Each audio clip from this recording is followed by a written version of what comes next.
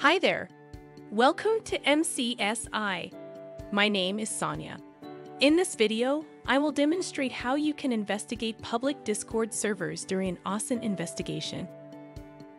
Are you interested in knowing how online communities can be used to collect open source intelligence? We have another video on our channel where we discuss it. I invite you to watch that video. You can find the link to it in the description box below. Now, let's investigate a public Discord server. The first step is to set up your Discord account for conducting the investigation. Once you create an account, you will be assigned a unique username. A username typically has some text, followed by a hash symbol and some numbers. Even if multiple users have the same string in the text section, the numerical sequence will be different, creating unique usernames. You can also set your status as invisible. When investigating a server, your name will not show up in the list of online users. Then navigate to Settings, Advanced, and enable Developer Mode. Soon, you will get to know why this mode has to be enabled. Groups or online communities on Discord are referred to as servers. To investigate a server, you must become a member first. There are public and private servers on Discord. Anyone can join a public server. You can search for public servers on Discord or be provided with the server invite link by the owner. To join a private server, an invite is required. It is important to note that some invite links have an expiration value. That is, the invite link may be used only for a specific number of times. Anytime you join a target server, other members of that server will receive a message that you have joined. So it is important to ensure that your Discord username cannot be linked back to you. Currently, this account is a member of one server. All the servers you are a part of will be listed on the left. This is the target server. When you hover over the icon, you can see the server name.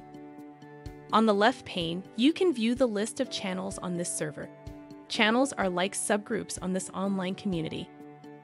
The channels have been grouped into various categories. These are the 5 channels in the server section category.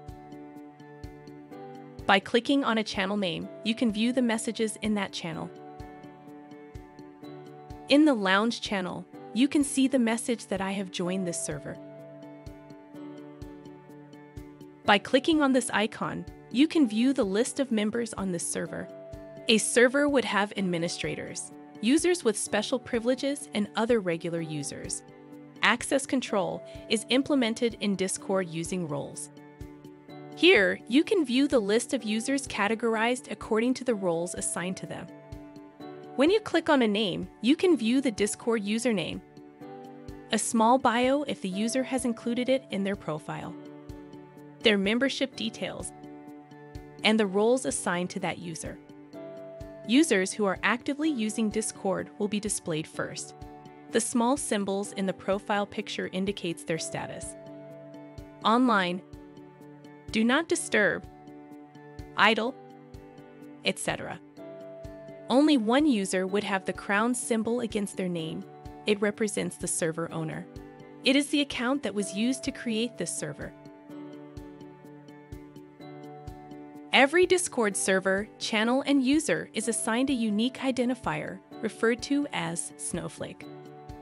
The Snowflake contains the timestamp of when that resource was created. To find the unique identifier of this Discord server, simply right-click on the server name and select Copy ID. We can view the Copy ID menu option only because Developer Mode has been enabled. You can use converter tools like this one to convert the ID to a human-readable timestamp. It appears that the target Discord server was created on 31st December 2019. Let's find out when this .NET channel was created. I will copy the IDs and paste it into the converter. The .NET channel was created in July 2022. For messages in a channel, you can view the exact timestamp the message was sent within this window itself. This timestamp is present according to the time zone your computer is operating in. Every message has a unique link associated with it. This is how the link appears. The URL discord.com/channels is present, followed by 3 numerical components. Sometimes you may find links similar to this one on a target social media platform. This string contains some interesting timestamps. Let's use this converter. There are 3 timestamps in this URL. The first one represents when the Discord server was created. The second one represents when the channel in which this message is present was created. The final value represents when the message was sent. All the 3 timestamps are in UTC. On a Discord server, there would be a number of messages across all the channels. You can search through all those messages from the search bar. I will perform a search for the word Linux.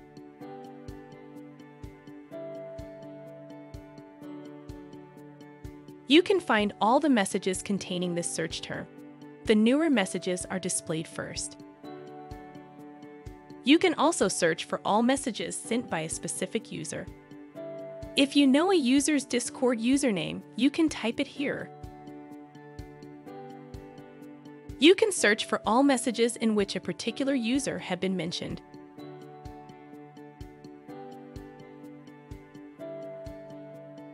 You can search for posts based on a particular date. Let's search for the keyword cybersecurity in the Python channel. You can practice using the different Discord search filters. They are very useful when you are investigating a target's activity on a server. You can click on this pin to view the pinned messages in a channel. You can also search and find messages of former server members. If you are aware of the Discord username of old members, you can use them in your search queries. You can construct search engine queries to enhance your OSINT investigation. Discord server invites usually contain the domain name followed by /gg/ some alphanumerical characters. You can search for Discord invite links using this standard string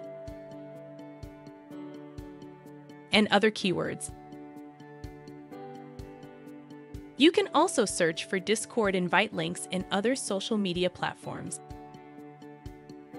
If you have the link to a post on a Discord channel, you can search for other web pages containing the entire link or a part of the link. Here, we have a Discord username. We can search for profiles on other social media platforms using the same name. If profiles have been identified, you can conduct social media OSINT on them. We have a set of videos where we demonstrate investigating profiles on various social media platforms. You can find the links to the videos in the description box below. I hope you have a good idea now about how open source data can be collected from public Discord servers. Why don't you set up your own Discord account and investigate a public server? Practice helps sharpen your OSINT skills. If you liked this video, please hit like and share this video on social media. Don't forget to subscribe to our YouTube channel to receive more videos like this one. Join our online community of students learning useful cybersecurity skills if you haven't already. To register for a free account right away, go to our website. Happy learning and see you soon!